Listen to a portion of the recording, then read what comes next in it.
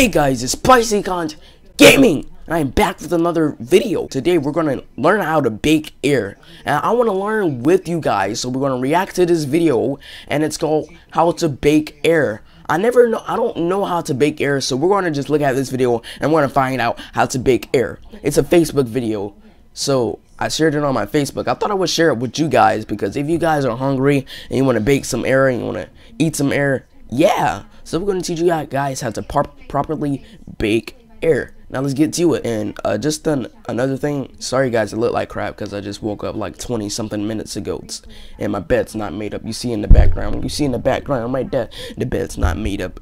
I'll do that in a minute. And I haven't forgot about Mother's Day. I'm gonna do a Mother's Day video later. Now let's just get to it. Alright, 4 cups of air. Alright, now you gotta mix your air. Alright, mix that air. Alright, you know, get the extra air excess off the wisp. Alright, scrape the air off the bowl into the baking dish. Spread your air. Lick spoon. Alright, lick your spoon. Shake your air in that mofo and bake your air. Play color switch while you're waiting on the air to bake. The air is baked. Wait, just another thing. They didn't tell us what temperature to bake the air at, so that means I can bake the air at 200 degrees Fahrenheit, or maybe 700 degrees Fahrenheit. I don't even know what's the max temperature my oven can get to. I'm gonna have to go look. I don't know, but I think that'll be a little too hot because you know the baking dish might be like really hot. It might bust because you know if it's too hot in that oven, your baking dish might bust. That has happened before. Let's do a little story time. My granddad was cooking some chicken with a glass dish, kind of like this one, and he was trying to pull it out of the oven.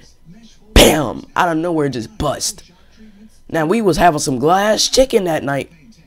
Yeah. All right, let's finish watching this video. All right, you want to serve your freaking air. All right. Put it on your plate. Then you want to season your air. And you want to put some garnish on that mofo. Then you want to eat your air with a spoon. Yes. I didn't know how to bake air properly until this point. Like, I know how to do it now. And that's all thanks to Facebook and the people who made this video. Thanks for teaching me and my viewers and my subscribers how to bake air. Thank you guys so flipping much. I'm going to bake me some air today. I'm going to bake some to my mom, put some in a container, and go to her house and go to my mom's house, and she can warm it up whenever she wants. But happy Mother's Day to all the moms that are watching this video. I don't think any moms are watching this video.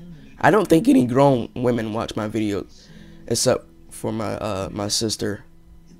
So if you're a mommy, you happen to stumble across this video, happy Mother's Day to you. Happy Mother's Day to all the moms around. Even happy Mother's Day to my subscribers' moms, my viewers' moms. Yeah. But I'll see you guys in the next video. Roll that outro.